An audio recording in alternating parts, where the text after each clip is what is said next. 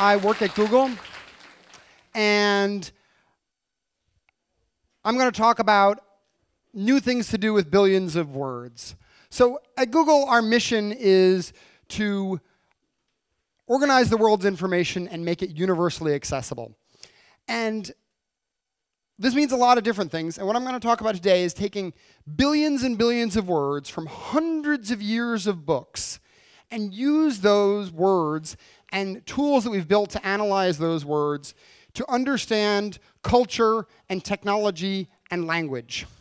And we don't do this with any particular application in mind. It's not whether we're saying, oh, and this is what we do with it. We're doing it to expand our knowledge of these things. So, for example, we can look at an interesting equation, which I think is getting mangled here, which is applesauce divided by applesauce plus applesauce. And this leads to all sorts of interesting questions, but based on some perplexed looks, perhaps I should back up a little bit. So what did we do before? How did we get to actually asking the question about applesauce divided by applesauce plus applesauce? Well, what we did before is we scanned a jillion books. We OCR'd them, that is, we put them through a computer that would recognize the text in those books. And this was done as part of our search where you can search over Google Books. But then I and a few other engineers, Will Brockman, John Orwant, and Yuan Shen, did a 20% project where we said, let's collate these books by publication date. Some of these were published in 1850, 1860, 1920, 1980. Let's organize it and clean up the information about those dates since mistakes are made and whatnot. Then let's slice and dice those words from the books into what we call Ngrams. An Ngram is 1 to 5 words in our case. And it's things like the word dog is a 1 gram. The word, amazing adventure is a bigram, or the phrase amazing adventure. Then we said, let's build a tool. And with my colleague Will Brockman, we built this tool that lets you visualize how these words are used over time. So this is the word war going from 1900 to 2000 over the span of the 20th century.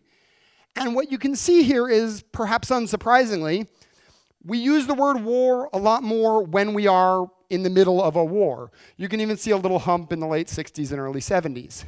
Now, you might use this to understand things that have happened in history. You might even be able to use it to anticipate certain kinds of changes. And in fact, what we did was we did a lot of science with this.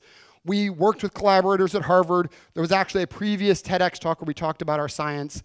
And we published a paper in Science Magazine. Go read it. Go watch the YouTube video. They're great. What I'm going to talk about today is cool new things. Some of the cool new things that we've continued to do in our 20% time, and some of the cool new things we can imagine and would like to see people do with the data that we've made available.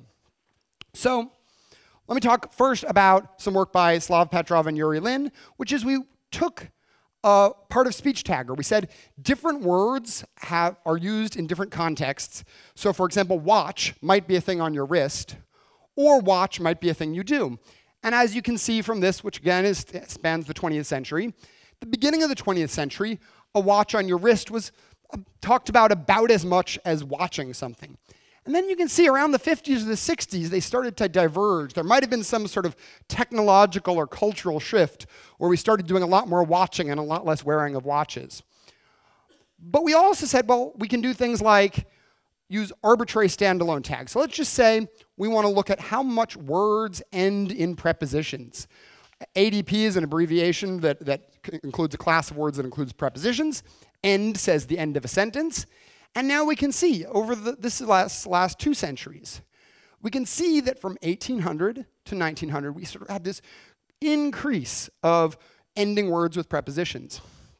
And thanks to grammarians, school teachers, and others, we've fought back against this, and now we are at an all-time low of ending sentences with prepositions. This is great because this is something we really shouldn't put up with. So we can also do math on these phrases. So for example, we can look at the technology of engines. We can say, let's do steam engine divided by engine. And what this means is instead of just saying how much do we talk about engines and steam engines in books, is we're normalizing one for the other. So you can see in 1850, 7% of mentions of the word engine were preceded by the word steam because steam engines were a big deal. Then, gradually over time, it faded. And in the 20th century, we had this notion of a combustion engine. And we can again see combustion engines per engine. They never became quite as big a deal, at least as a written phrase. But then we see, just in the last 10, 20 years, there's this entirely new kind of engine called a search engine that has become a completely new kind of thing. Now, this gets us to applesauce. So we can look at a question like applesauce divided by applesauce plus applesauce. Now, what am I talking about here? So applesauce can be written as a compound word without a space, or it can be written as a pair of words with a space between them. But it turns out applesauce goes up and down over time. And if we just look at the curves, they just go up and down because I guess they're trendy in one decade or not. But if we look at applesauce, one word, divided by applesauce, one word, plus applesauce, two words, we see that something happened and it gradually started shifting. And it went from being a word that almost was never, 5 or 10% of the time was it a compound word, to something that is 90% of the time a compound word.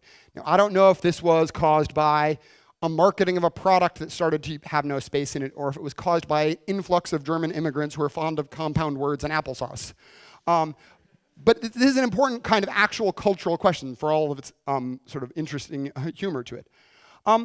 But we said, great, this is great. You can go to the Ngram Viewer, which we provide on Google, and you can do all of these graphs. You want to plot applesauce, you want to plot war, you want to plot something that you want to understand. You want to understand how has the word beatboxing gone from a non-compound to compound. You can do that all on the Ngram Viewer today, including all of these part of speech tagging and expressions. But we didn't want to stop there. We wanted to say, let's provide the data for other people to do interesting things with it. So there's still interesting science to do. So let's look, for example, we can say, let's analyze the data in the raw and say, what are some old-fashioned words? People don't say maybe thus so much anymore or write it, versus some newfangled phrases that didn't get used much 100 or 200 years ago. And you can see that there's a research project here to identify the shift away from this old-style language and provide an increased awareness of the evolution of language. You could also do this over shorter windows, over longer windows, within particular subdomains. Another cool thing you can do is you can look at word context over time. So if we take a word like black, and we say, what word comes after black most often in written English? Well, in 1960, it was hair and pants and eyes, because black was a color term. But if you look, the 60s had some major cultural shifts. Things happened in the 60s that caused people to talk about it differently. And by 1970, black was very much a racial term. It was people, man, community. And that has persisted to today. In 2000, it's women, people, man of the same general genre. In contrast, something like blue allows you to say, well, it was eyes, sky, and color. And then it became eyes, sky, and collar. Blue collar became a phrase. And eyes, sky, and jeans in 2000. It's still very much a color word. And the ability to analyze and understand this kind of context allows you to understand cultural and historical trends. So you can also look at how language itself changes instead of culture or technology. You can say, what are some words that have become adjectives over time? Amateur, key, disabled, verbs, handle, shout, want, or things that have become nouns, repair, paint, and flow. So for example, you can see with want. Again, we use a nice little formula here. We say want underscore verb, which is say want used as a verb, divided by the uses of want as a verb and a noun together. And we see at this extreme, it would be never being used as a verb, and at this extreme, it's only being used as a verb. And what we see is that today, it is almost entirely used as a verb. But merely 200 years ago, it was used predominantly as a noun. People would talk about having a want. So this led me to yield an important and hopefully useful to you slide. So I don't know if you deal with marketing people or product managers very often, but occasionally I get asked for an ask. Oh, I have an ask for you. Well, this is the graph that I show under those circumstances. You can say you have a want. It's less common, but you can't say you have an ask. It's not a noun. All right. Then we look at our friend Randall Munroe of XKCD. He took our data and said, let's look at the details of the word sustainable. It's on an exponential growth path, and this is a log plot. And he noticed that we're headed towards more and more use of the word sustainable. In fact, in a mere 25 years, we're going to have sustainable on average on every page of a book. And 50 years, we're going to have sustainable on every sentence on average once. And then in less than 100 years, books will simply be the word sustainable, repeated over and over and over again, so they're going to be very easy to write. Now, of course, this is humor, but at the same time, this trend, this notion of don't just analyze the data to get the numbers of where they are today, but use it to predict the future, well, we're not sure that you can use this always to predict the future. And in the extreme extrapolation, you certainly can't. But if you look, there's definitely the ability to understand how some of the way people talk about things, the way people write about things, forecasts what's actually going to happen. Finally, I want to talk about something that's a little less science, but is fun. A Markov generator is a thing where you just generate random babble probabilistically.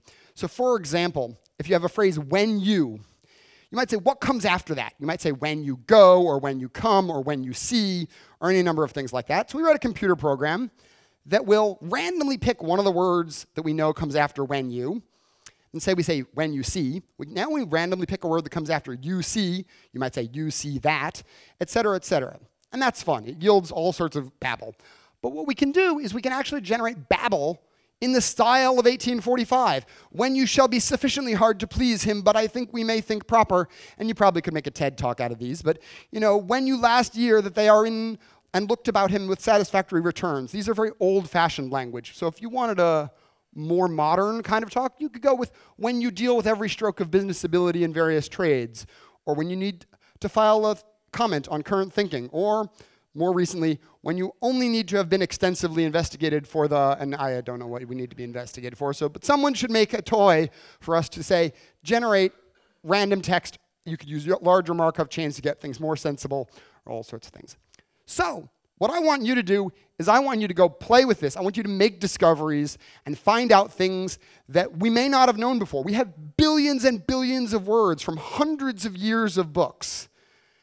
We have all of this data, and there's a lot to be discovered out there. If you are a software engineer or a scientist, whether amateur or professional, you can download this data and do a bunch of the science yourself. And then perhaps equally important to me is I want someone to tell me what abruptly triggered the applesauce compoundification in 1924, because I really looked and I couldn't figure it out. Thank you very much.